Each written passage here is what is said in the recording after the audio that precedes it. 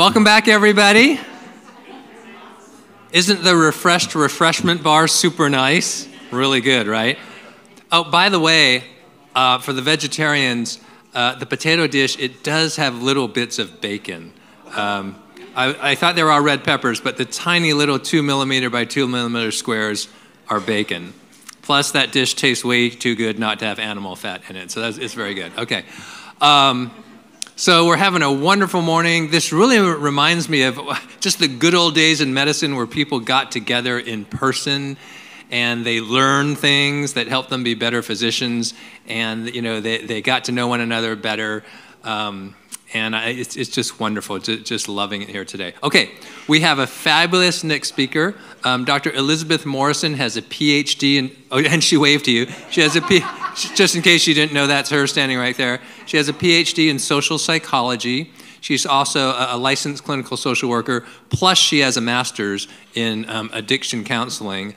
Plus, she is the CEO and principal of E. Morrison Consulting. Are you the E? I mean, she's the E. So let's please, and also she's been a great friend of the Medical Society, helping us with multiple initiatives and projects and lending her expertise. So let's give it up for Dr. Morrison. Thank you for being here. Thank you so much. That was great. When he said he was going to introduce me, I was like, oh no, they're so painful to listen to introductions, about yourself. But that was like, thank you so much. I am kind of a friend of the Medical Society. I am super happy to be here. I was here last year. And so, yeah, I feel really grateful. I don't see Aileen right now, but I wanted to thank her. I met Lindsay, who I've worked with for years, and met her for the first time today. I should have warned you how tall I am. Like, hello. When you only meet people on Zoom, you don't know that they're going to be oddly tall like myself. But yeah, and it's really exciting to me that we have medical students here. So I just met Joe, who said he lives 5 minutes away. So he's a medical student. It's great. He just got coffee and walked over. So, Lindsay asked me if let me go back to 2 more thank yous to Andrew. That was fantastic, the de-escalation session that he just did. And also Sam.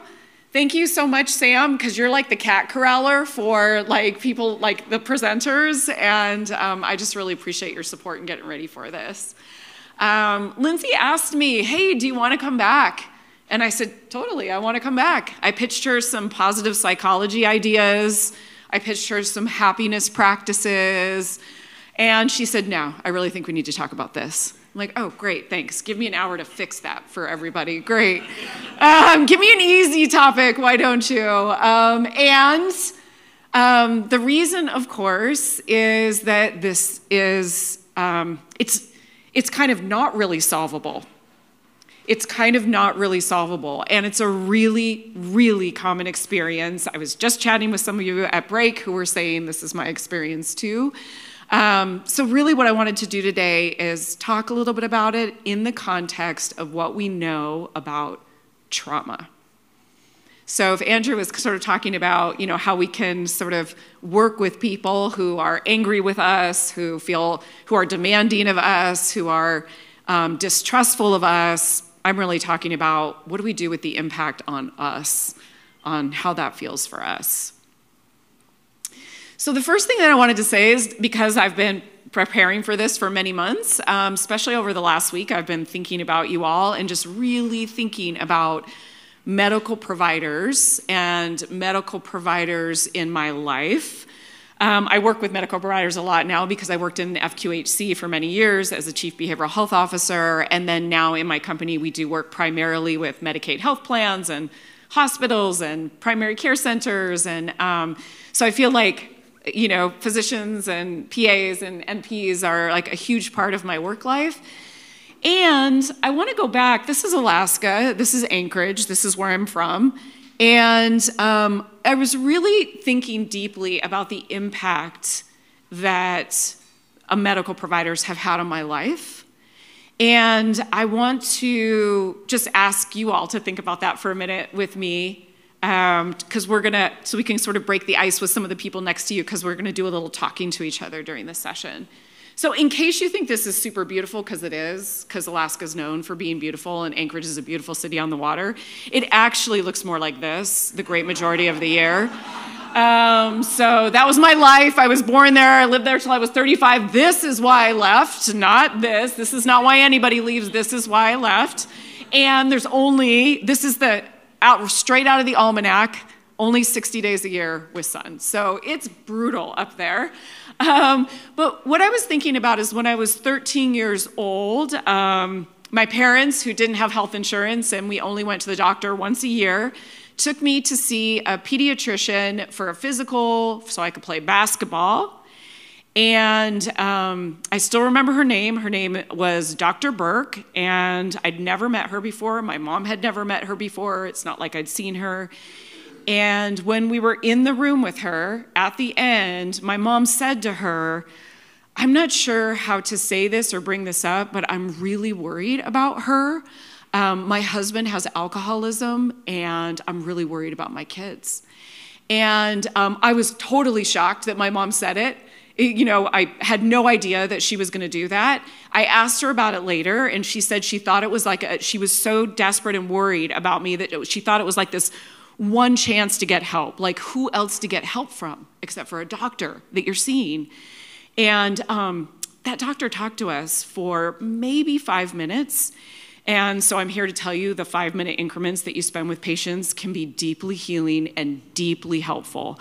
Because she didn't have a computer back then, of course, it's 40 years ago or something, but I remember her looking at me. I remember her looking at my mom. I remember her saying, thank you for telling me that. I'm really sorry to hear that. What do you think about talking to a counselor? And she referred us to a counselor, and my mom took me to see that counselor, and that tracked my entire life because I became a therapist as a result of the therapist that I saw. And so I wanted to tell you that piece, and I'll tell you one more thing, which is I went to Penn State. This is the student health building. This is where the medical care is. And because I was there and I had insurance for the first time, I decided I was going to go get a physical, and there was a nurse practitioner there, and her name was Natalie, and I saw her very often during the years that I was at Penn State, and she was one of the most non-judgmental, best listeners that I have ever had. She was better than some of the therapists that I've seen. And I really feel like these two experiences that I had with these providers have made such big sort of trajectories in my life that I wanted to ask you all just to think to yourself when you were a patient, when you were receiving care, about a medical provider who had a really, really big positive impact on you. So for those of you who are on Zoom, hi. Hi, everybody wave. Hi, Zoom people. I know there's a lot of you, and I'm sorry because we can't do breakouts, but you can absolutely chat in about this. For those of you here, I want you to find the person who's closest to you. So for you guys, you'll probably turn around. There you go. And for you two, you probably will be with John. If there's 3 of you, that's okay. If you guys can scoot in a little bit, and that's so look at the person closest to you. If you need to have 3 people, that's okay. Just make sure nobody's alone. Nobody's alone. And share with each other. Share with each other about that medical provider that had a positive impact on your life. I'm going to give you 2 minutes, so you got to be quick. Finish up and come on back. Come on back. Come on back. Carolyn, you're supposed to be helping me with Russell.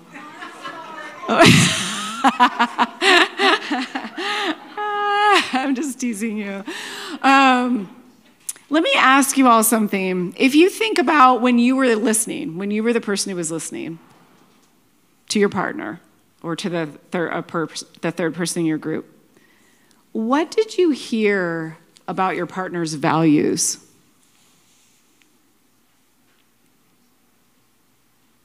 If you really think about like what they share with you, what does it say about their values? Yeah. Well, my two partners are clearly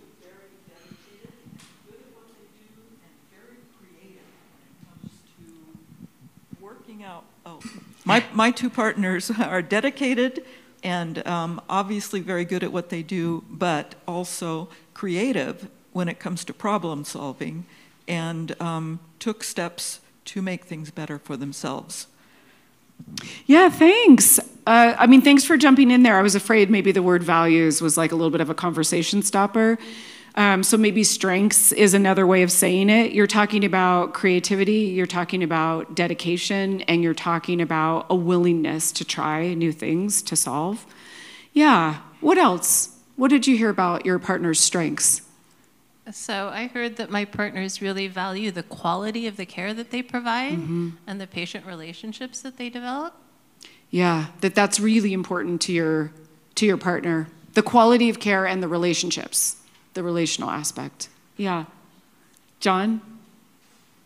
Hold on. Here she comes. Here she comes. Feels like The Price is Right a little bit. Both of my chatting partners really value education. Oh. Dr. Collins has been teaching medical students and PA students and NP students from UC Davis for a long time. And he really enjoys it, and they give him the feedback that, you know, they learned a lot from him, and he feels like he learns from them too. And then Dr. Shu, he helped to start California North State. He really believes in education, like creating a whole new place for a new landing place for students. So yeah, without him, I wouldn't have a second career. So thanks. Yeah. John, can I ask you something? Because one of the reasons that I ask this question is often when people say what helped them, it's usually something that has to do with their values and their strengths. So was that part of the conversation about what helped these guys? That's exactly what we talked about. Just making sure you stayed on topic, John. Just kidding. We talked about values congruent living because I think that's the deal. If you live on your values, you have a great life. Yeah, and when we think about trauma and hardships in our own lives and in our patients' lives, in this case, the hard things that we have all been through in the last couple years, particularly in relationships with patients or in our organizations, one of the things that often gives hardship meaning is being reminded of our strengths and our values.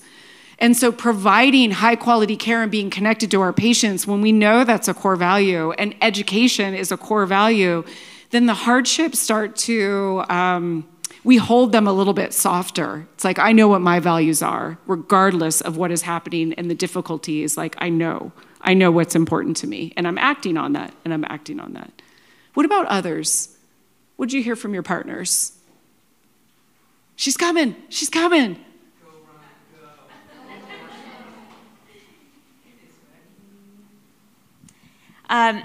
What I heard from my talking partner is something that's really struck me as the validation to what we all do here and in Placer County, which I represent, is what she said that the most difficult time in the last 2 years, she just looked for her partners, her physicians around her, her colleagues who are in the same boat, who understand what she's going through, who validate her feelings. Yes. And it's a society that brings people together. That's exactly her words.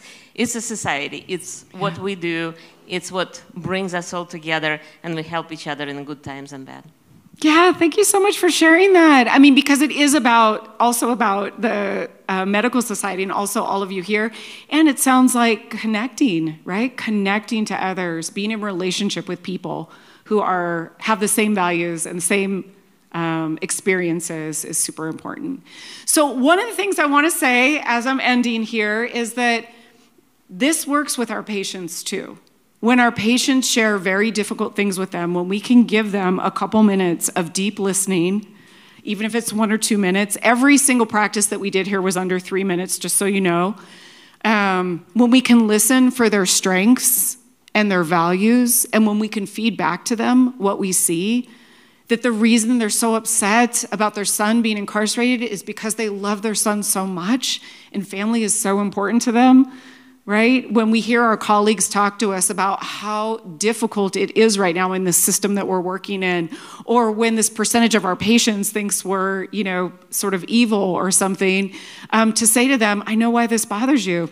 Like, you're deeply dedicated to your patients and to being helpful. Otherwise, it wouldn't trouble you. So when we listen for strengths and are able to feed that back to the people that we're talking with, it does something to the hardship. It sands off the edges of hardship.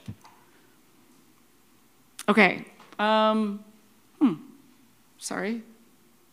Oh. Hold on one second. I think I got it. Did that do it? Oh. Okay, right? So, this is a pygmy armadillo. I'm so glad you had that reaction, because I put this slide in, I took it out. I put it in, I took it out. I was like, God, it's so weird. But let me tell you the reason that I left it in. Oh, sorry. Let me tell you the reason that I left this in. And I hope that people that are on the Zoom are also like, oh. So this is an animal rescue just north of Los Angeles. And my daughter's a big animal lover, and for her birthday, I got her like this, like a little bit behind the scenes thing, and we got to feed this little pygmy armadillo. But the reason that I have this at the end here is because awe, A-W-E, awe, is a feeling that has been studied now for maybe the past 6 years. So it's a very, very new area of study. And there's a really interesting body of research on awe and what it does to us when we have moments of awe, the impact on us. And you probably don't need research to tell you that one of the impacts of awe is that we get perspective on our lives and the things that are troubling us, like the sort of day-to-day troubles, and that we feel kind of inspired and amazed at like the world that we live in. And all of us are different in where we feel awe, right? Some of us, it's like outside in trees. For some of us, ocean. For some of us, it's stars. For some of us, it's new babies. For some of us, it's like when we hear that like sort of moral bravery, when people do like incredibly brave things in the face of, just terrible sort of barriers. And I really get it around animals. Just like how complicated they are. Look at this thing. It doesn't even look like it should be on this planet. Like, it's just so strange. It's so tiny. And so I really get it. And so just in ending, especially since we're talking about sort of deep difficulties, I wanted to ask some of you to think about, when is the last time you felt awe? When is the last time you felt awe? And one of the things in the research about awe that we know is that we can't control awe or make it happen. We can, though, put ourselves in positions where we're more apt to be able to experience it. So if we know it happens for us when we look at the moon, then we can look at the moon more often, right? If we know it happens for us when we're with babies, we can make that happen more often. So I kind of know that this is where I get a lot of awe, and so I spend a lot of time at animal rescues and sanctuaries. So before we end, I just want to ask if some people would be willing to share what brings them awe. Yeah. Wait, sorry. That was my fault because I said go ahead. Yeah. I feel awe when I look at my children's faces. Yeah, our kids' faces. Others?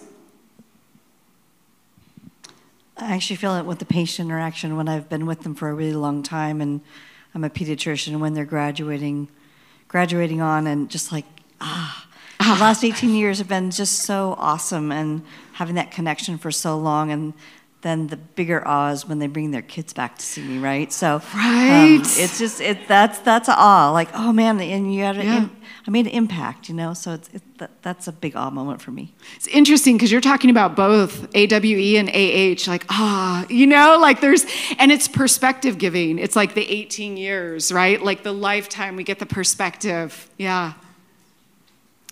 Actually, I had an awe moment.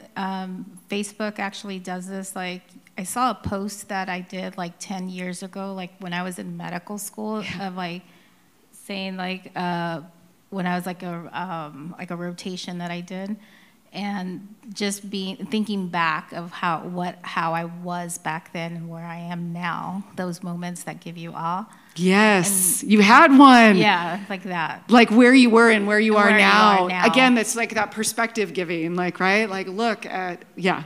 Anybody else that's here? Yeah.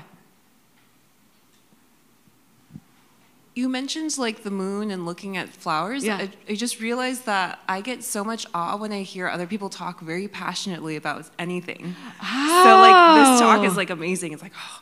But like I think about like when I go to like a science museum or like if I go to like the art museum and someone's like just like really into a painting, I'm like, oh yes, I'm like there with you. And that's so exciting. That is so interesting. Like you get off from other people's like passion and engagement and seeing that. Yeah, that's so amazing. I love that. Yeah. I actually ask my patients this question, just so you know.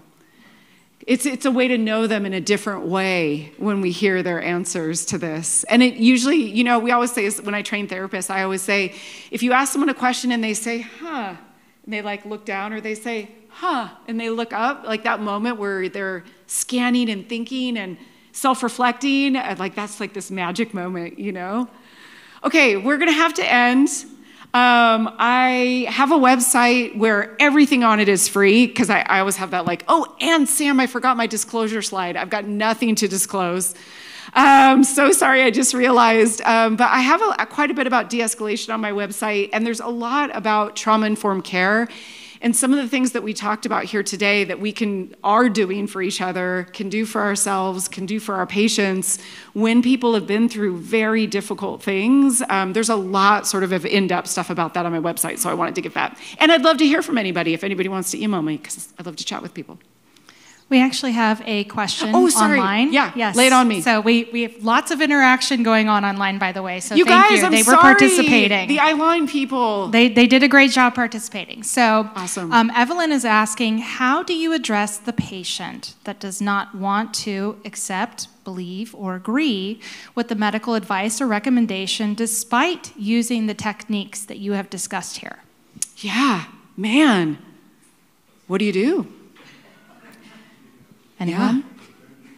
Yeah. I mean, I think that for me, and I think like part of the reason we're laughing is, what do you do? There's nothing you can do except strengthen the relationship, right? Is to say, thank you so much for being honest with me. I really appreciate you sharing everything that you've, told me. It sounds like we're on different sides of this thing, and there you go. Because in motivational interviewing, when somebody doesn't want to change or is on a completely different side or doesn't see that they have an addiction or doesn't want to get the vaccine, or what we know doesn't work is pushing, convincing, persuading, cajoling, proving, disproving. We know it actually weakens the relationship, and we're never going to be able to help them if we don't have the relationship. So our online folks, there really is nothing to do but double down on the relationship and let the other stuff go. I hope that wasn't a downer to end on. All right, you guys. Thank you. Thank you.